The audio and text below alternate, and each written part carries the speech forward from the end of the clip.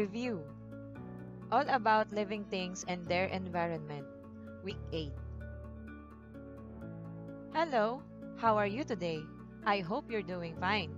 Let's check if you can still remember our previous lessons. Are you ready?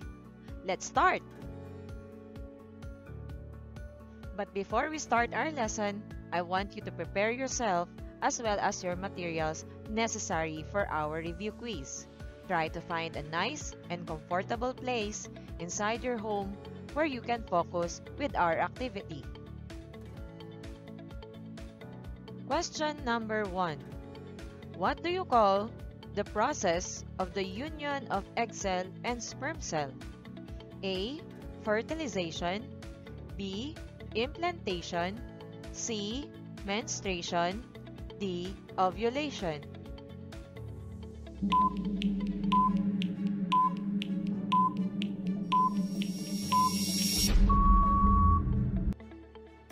The correct answer is letter A. Fertilization. Question number 2. What part of the male reproductive system serves as a passageway for the sperm from the testes to the seminal vesicle? A. Prostate gland. B. Scrotum. C. Urethra. D. Vas deferens.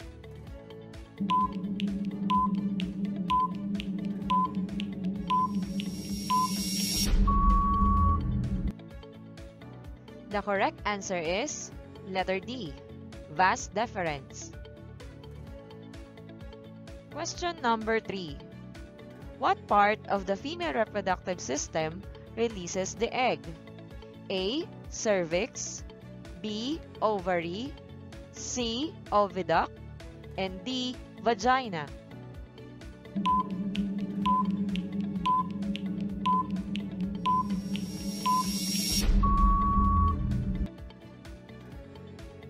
The correct answer is letter B. Ovary. Question number 4.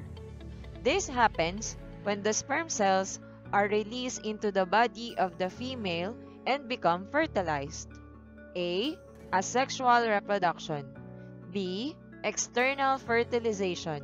C. Internal fertilization. D. Incubation.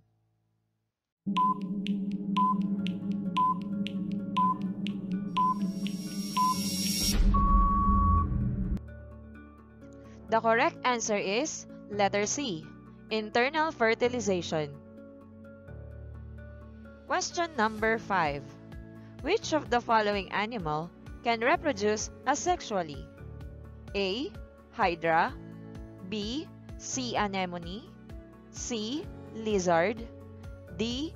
Both A and B.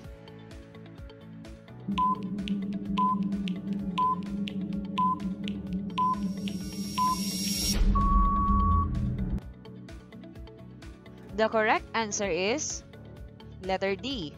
Both A and B. Question number 6.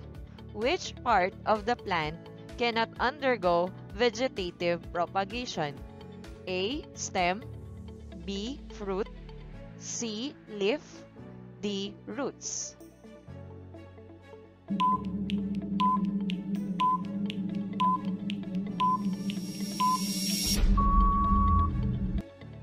Correct answer is letter B. Fruit. Question number 7. Which part of the flower is needed in pollination? A. Calyx and anther. B. Pistil and stamen. C. Pistil and petals. D. Sepals and petals.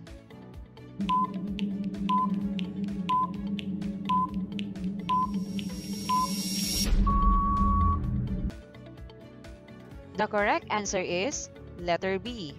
Pistil and stamen. Question number 8. Which is true about asexual reproduction? A. Only plants use asexual reproduction. B. All organisms. use asexual reproduction? C.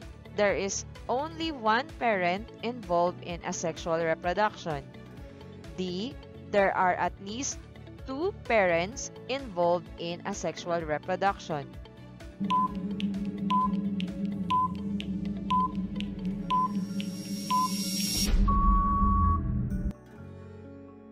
The correct answer is letter C.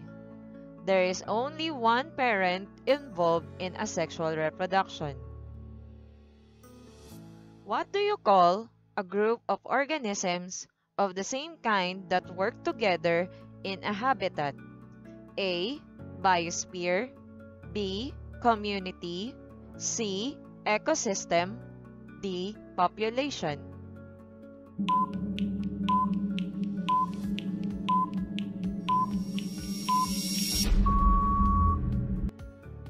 The correct answer is letter D. Population. Question number 10. What do you call a biological community where group of organisms interact with non-living factors of the environment? A. Biosphere. B.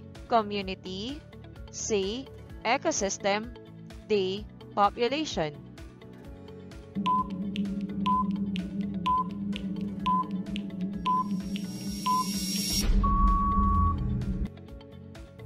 The correct answer is letter C. Ecosystem. Good job! You made it until the last question.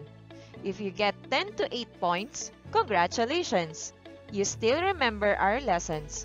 But if you get 7 and below, you can still watch our previous video lessons. See you again in our next one. Bye!